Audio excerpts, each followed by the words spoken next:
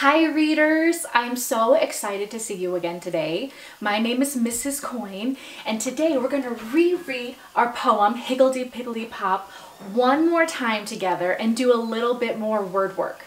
Now just as a reminder, if you would like your own copy of this poem, ask a grown-up to help you. Click the link down below and a grown-up can help you print out your own copy of this poem, or just ask an adult to jot this poem down on a piece of paper, and that way you can read it at any time, whether it's independent reading today or tomorrow or just for fun this evening.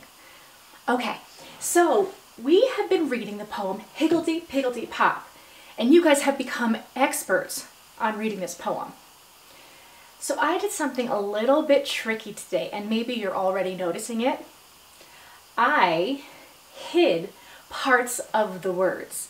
And your job today is do some thinking about what you know about letters and sounds and words, and see if you can figure out how to fix these words so that they make sense. Are you ready to help me? Okay, let's read together and let's see if you can help me fix these words. Ready? Sitting up nice and tall, readers? Let's read, starting with the title. Higglety Pigglety Pop. Higglety Pigglety Pop. Uh-oh. Does anybody remember what that word's supposed to be? Oh, that's right, of course. Higglety Pigglety Pop. But only the P is there at the beginning. Pop. Pop. Can you help me figure out how to correctly spell the word pop? Okay, let's think about this. Let's stretch the word pop and see if we can hear all the sounds. Ready? Pop. P. Ah. P. P. Ah. You heard an O, an ah for an O? Oh, that's right. P, ah, or an O comes next. Let's keep going, ready? Pop, p, ah, p, p, ah, p. You heard a P at the end of pop? I did too. Let's everyone take your air pencils in the air, and can you all write a lowercase p with me? Ready? Down, up, and around. Good, let's do it again. Down, up, and around. Now let's see if that makes sense. Higglety Pigglety Pop. Nice job. Let's keep reading. Higglety Pigglety Pop. The og has eaten... Oh, it's not the og? Oh, what word is it supposed to be? The dog. Oh, that's right, the dog. Dog. Dog. What letter do you hear at the beginning of dog? You hear a D at the beginning of dog. Let's all write it together. Ready? Everyone put your air pencils up. Oh, if you don't have an air pencil, check your back pocket. Is it there? Awesome. Air pencils up. Ready? To make a lowercase d, it's a magic C, up and down. Let's do it again. Ready? Magic C, up and down. Nice writing. Let's see if that makes sense.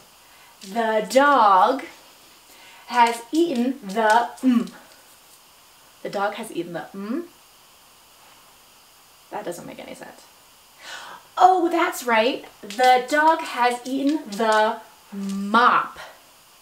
Mop. There's only a M here at the beginning. I wonder how the rest of the word goes. Mop. P.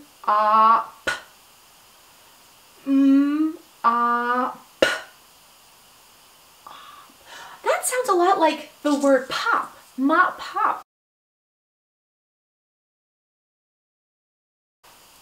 Okay, so let's read the sentence and see if it makes sense. Ready? Let's read.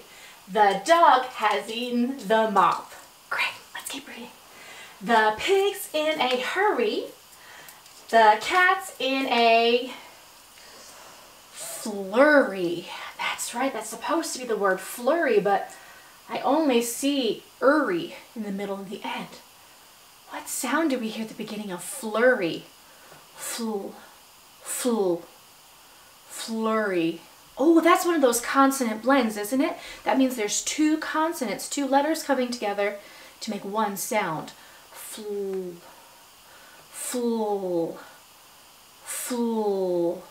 What two letters can make up the sound fool? Yep. Fool, fool. You hear an L? You're right. F-L is a consonant blend that makes the fool sound in flurry. Nice job. Let's read that sentence again. Ready? The cat's in a flurry. Nice job. Higglety, pigglety. What word is supposed to be there? Pop. That's right. Higglety, pigglety, pop. I wonder if you can use your sounds and write the word pop all by yourself. I bet you can do it. Ready? Get your air pencils out. Got your air pencils. Great. Let's stretch the word pop and hear all those sounds. Ready? P, ah, p. Stretch it with me. P, ah, p. Pop. One more time. P, ah, p. Pop. I bet, did you hear all those sounds? I bet you can write it all by yourself. Quickly, on your hand, write the word pop. P, ah, p. Show me. Yes! You wrote pop. P, ah, p. P-O-P, pop. Air high five. Ready? Give me air high five. Yes! Nice job. Let's read this poem together one more time now that we've fixed it and we are experts at how it goes. Sitting up nice and tall, readers. Ready? In your best reading voice. Let's read. Higglety, pigglety, pop. Higglety, pigglety, pop. The dog has eaten the mop. The pig's in a hurry. The cat's in a flurry. Higglety, pigglety, pop. Are you thinking what I'm thinking? There are some words that rhyme in this poem, aren't there? There was the word pop. There was the word mop. Can you think of any other words that rhyme with pop and mop? Top. Ooh, that's a good one. How do we write the word top? Well, if we know how to write pop and mop, then we can write the word top too, right? We just change the p and to a t, t. What letter is that? T, you're right. Top. T, p. Top. What's another word that rhymes with pop, mop, and top? Flop. Ooh, that's a good one. Flop has a consonant blend at the beginning, just like in flurry. But if we can spell mop, or pop, mop, and top, we can also write flop.